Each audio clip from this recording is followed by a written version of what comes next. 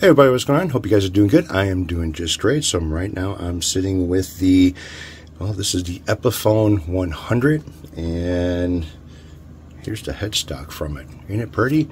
Yeah, this was wrong with this guitar when I bought it, and I got it real cheap. What I'm going to end up doing is I'm going to cut this off, kind of flatten it out to where this will possibly stand up, maybe making a bracket on the back of it, so this will stand up and just use it as some type of a decoration or whatever. There's nothing fancy about the tuners, but the headstock is like in mint shape. All I have to do is polish it up a little bit, and it kind of looks really nice.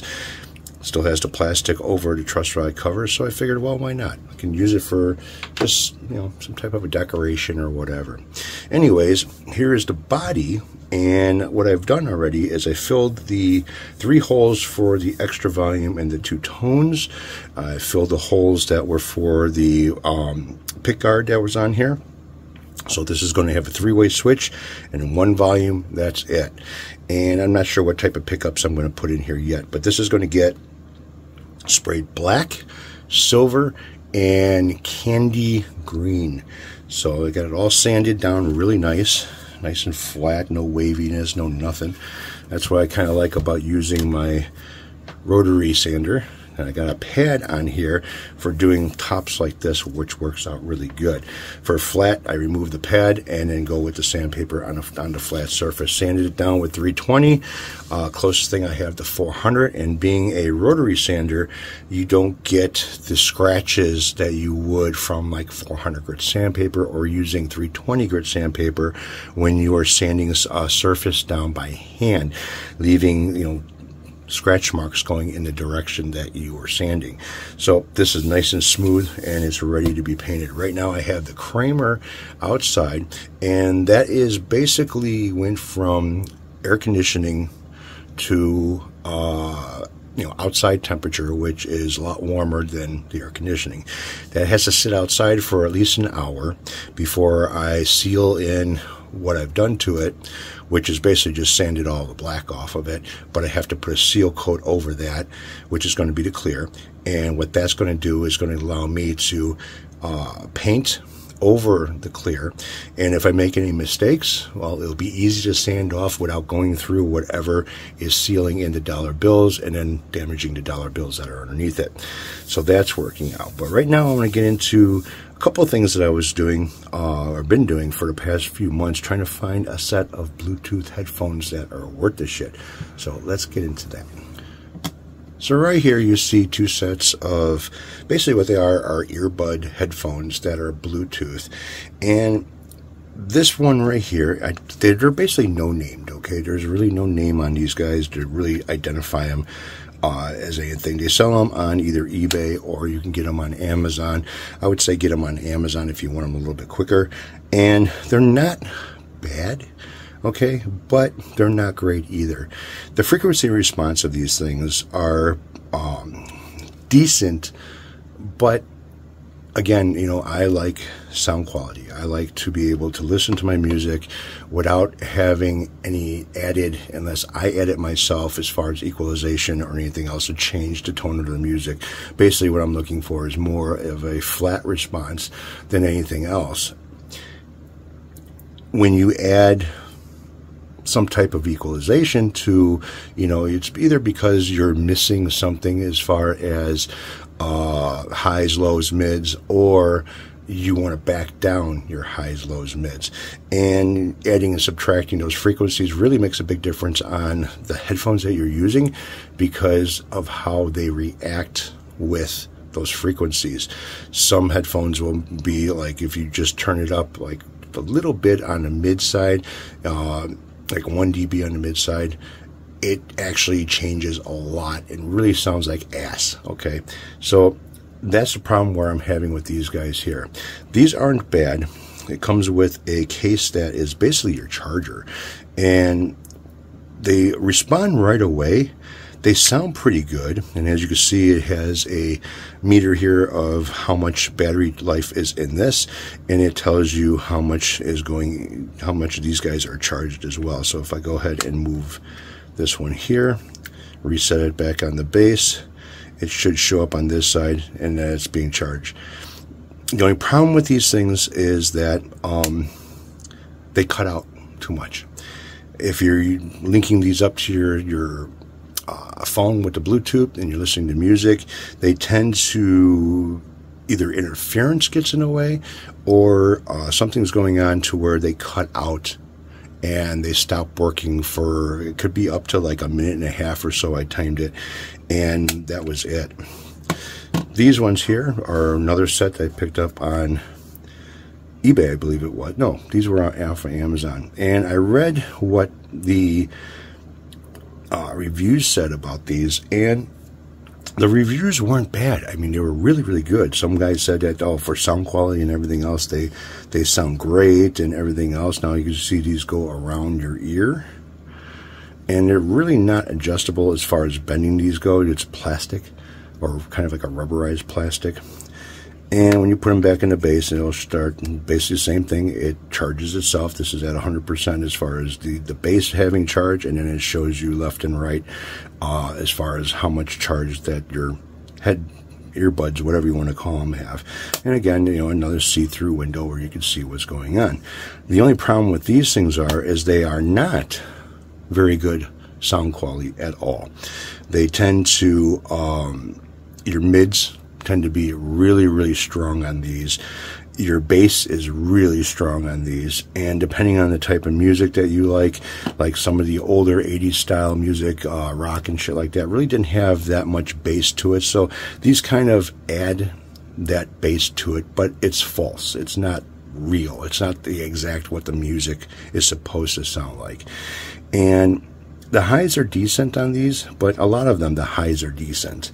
It's just the mids and the lows that I don't care for. And another thing too is fitting these in your ear, because of the angle of the actual earbud itself, doesn't quite match up with everybody's ear, okay? And they don't match up with mine. So I ended up going another route, and I ordered something else.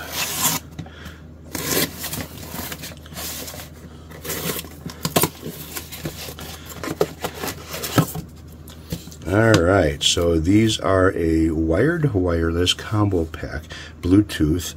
I need my glasses so I can see this. And they are supposed to be more of a monitor than anything else. Universal fit noise isolating musicians in-ear monitors. Okay, so these are supposed to be more of a in-ear monitor than just an earbud. These are a little bit more expensive, so you're going to end up, compared to paying, say, you know, maybe $15, $20 for this, maybe $15 to $30 for this, compared to, you know, $70 to $90 for this. So I'm going to go ahead and open it. It does have a seal on this. Pretty well packaged, I gotta say. It does have stick-on tabs all over the place on this thing. So, all right, so here we are. Comes in a nice, very nice case, cloth. It's not cloth. It is a cloth case, but it has got a kind of like a hard shell. All right, so here are your buds. Or should I say monitors. Here is the Bluetooth portion of it. Now these do go around your ear, but they are very, very flexible. They are plug-ins, and basically you have your charging right here, which is, it's not USB-C. It's not USB-C. Where the button's at. So you got plus and minus as far as volume, and you got a W on here, which is it does have like a built-in EQ to change settings on them. Nice little pad right here, and they are locked in by these little tabs.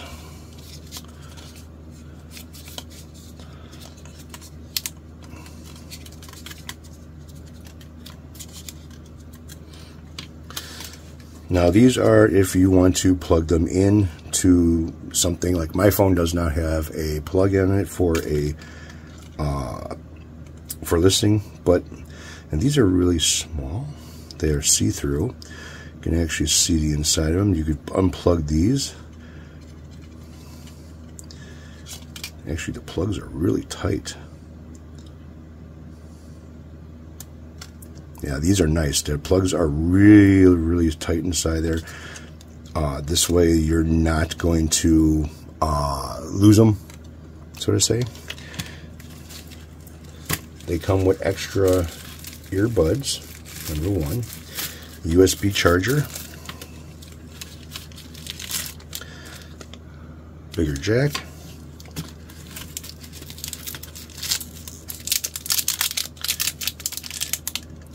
Extra ear inserts in black. And you have a lot of extra. Wow, they give you a lot of these.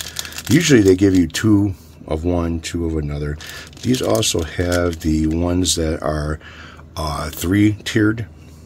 They fit in your ear a little bit deeper, and they kind of noise cancel a lot better. So that's these guys here.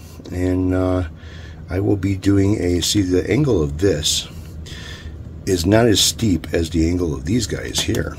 That's kind of nice. So yeah, that's it. So this is the M6 Pros by MEE, and it gives you all kinds of information here. You know, you have your Bible, which is like a poster style. Okay, so the M is a hold recall during incoming calls. So you can use this, I guess, for calling or hold 2 seconds, mute microphone during phone calls. Volume up, tap next track. So yeah, the M is a power on, play pause during playback, answer incoming calls or reject them, and a redial. Active S Siri voice command, power off. All right. So these are supposed to be more closer to being more accurate as far as sound quality goes, and again, they are a monitor instead of being just an earbud. So I'm going to see how they work, and if they work the way that I think they are going to work, then I shouldn't have no problems doing some shit outside and listen to music at the same time. So here on another hand, the alternative to cigarette smoking. Yes. So I end up going with, because even my doctor even said too, it's like, you know, do you vape? And I'm like, well, I have in the past, but it really hasn't been the same as smoking. You know, it's totally different. And a lot of these, as far as the amount of nicotine, some of them are a little bit too much, or some are a little bit weak.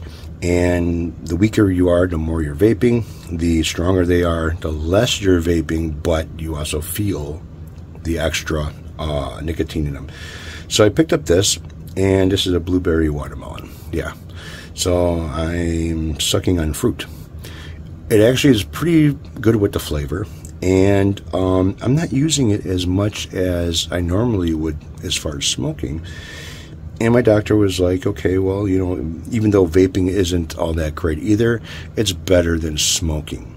And which he's right in a way. You have more chemicals in smoking than you do in vaping, but vaping still isn't. These were never meant to be a kind of like a big theme that they are now. Okay, they were meant to help people to quit smoking and get off of the cigarettes.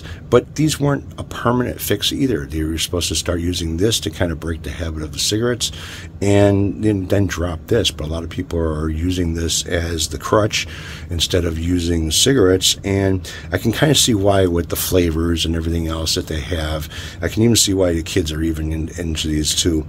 Now this one here is the only one that I could find that lets you draw off of it, like if you're drawing off of a cigarette.